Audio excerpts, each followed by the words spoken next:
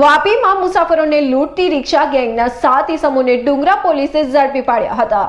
વાપી વિસ્તારમાં મુસાફરોને રિક્ષામાં બેસી લૂંટ ચલાવવાની ગેંગ સક્રિય બનવાના કિસ્સા અંગે પ્રકાશમાં આવતા રહ્યા છે, જેમાં ગત નવેમ્બર માસમાં એક મુસાફર પોતાના કામાર્થે રિક્ષામાં રાત્રિના સમયગાળા દરમિયાન જઈ રહ્યો હતો। તે દરમિયાન વાપીના સૌલાલ ગામના રાતા ગામ જતા માર્ગના નાના પુલ પાસે મુસાફરને ઉતાર્યો હતો। તે સમયે રિક્ષા ચાલક સહિત 2 ઇસમોએ તેના ગળાના ભાગે પકડી લઈ તેમની પાસે રહેલા રોકડા 60,000 અને એક મોબાઈલ ફોનની લૂંટ ચલાવી ફરાર થઈ ગયા હતા, જે બનાવની ફરિયાદ વાપી ડુંગરા પોલીસ મથકે નોંધાવા પામી હતી। જે બનાવ બાદ પોલીસ ટીમ પણ સક્રિય બની હતી। પોલીસ અધ્યક્ષ સુનિલ જોશીની સૂચના મુજબ વાપી ડિવિઝન તથા CPIના માર્ગદર્શન હેઠળ વાપી ડુંગરા પોલીસ ટીમ મિલકત સંબંધી ગુનાઓના ઉકેલવાના પ્રયત્ન દરમિયાન પોલીસને મળેલી બાતમીના આધારે વાપી નજીક છીરી રામનગર કોપરેલી રોડ સાથે 3 રિક્ષાઓને ઉભેલી હતી, જેમાં કેટલાક ઇસમો બેસેલા હતા।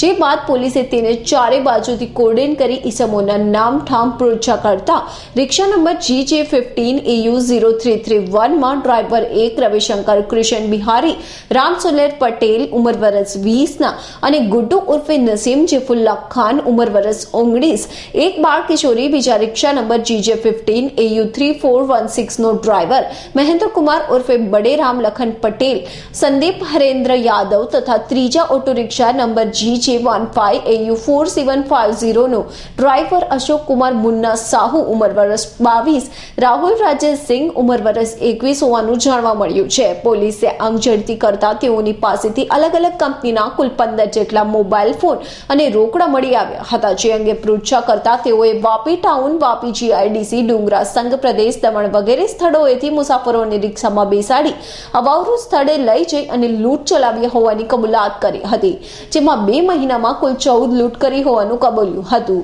પોલીસે મોબાઈલ ફોન, રોકડા અને 3 રિક્ષા મળી કુલ 1,61,230 નો મુદ્દામાલ કબજે કર્યો હતો। લૂંટના બનાવ અંગે વાપી ડુંગરા પોલીસ મથકમાં 2, વાપી GIDC પોલીસ મથકમાં 1 અને સંઘ પ્રદેશ નાની દમણમાં 1 ગુનો નોંધેલ છે, જે પોલીસ ટીમે ગુનો ઉકેલી કાઢવામાં સફળતા હાથ લાગી છે। વાપી વિસ્તારમાં છેલ્લા થોડા સમયથી રિક્ષામાં મુસાફરોને બેસાડી અને એમને અવાવરૂ જગ્યાએ લઈ જઈ અને લૂંટના બનાવો બનતા હતા। એ સંદર્ભે પોલીસ સબ ઇન્સ્પેક્ટર ભરવાડ જે ડુંગરા પોલીસ સ્ટેશન ખાતે ફરજ બજાવે છે, એમને એક હકીકત મળી।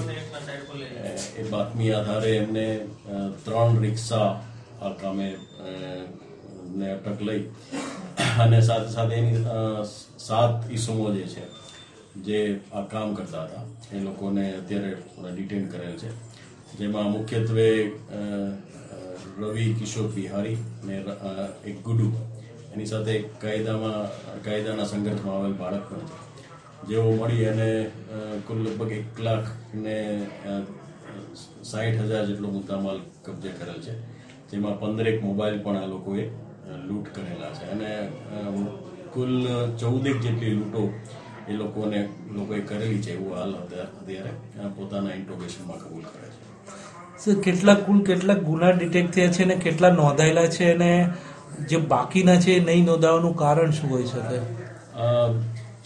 જે ગુના નોંધાયેલા છે એ મોટી રકમ ગયેલી એટલે ફરિયાદી પોલીસ સ્ટેશન ખાતે આવી અને પોતાની ફરિયાદ નોંધાવેલી છે, જેમાં હાલ 4 ગુના નોંધાયેલા છે।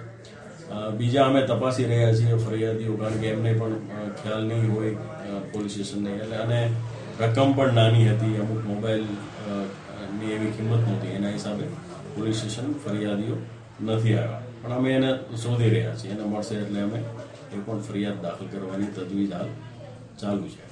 એ લોકોની એમઓ જે છે એમાં એવું છે કે પોતાની રિક્ષામાં એક જે એકલ દોકલ કોઈ મુસાફર હોય તો એક સીટ ખાલી રાખી અને રાતના પોતે એક મુસાફરને પોતાની રિક્ષામાં બેસાડતા, પછી એમાંથી જ જે એક પેસેન્જર કે જે એનો સાગરીત જ હોય એવું કહેતો કે પહેલા તમે મને છોડી દો, એવું કહીને કોઈ વાવરું ગલીમાં લઈ જતા, ત્યાં અંદર ઝઘડો કરતા અને પછી મોકો આવે એટલે જે ભોગ બનનાર છે એ ભોગ બનનારને ડિસમિસ જેવું સાધન બતાવી અને લૂંટ કરતા હતા।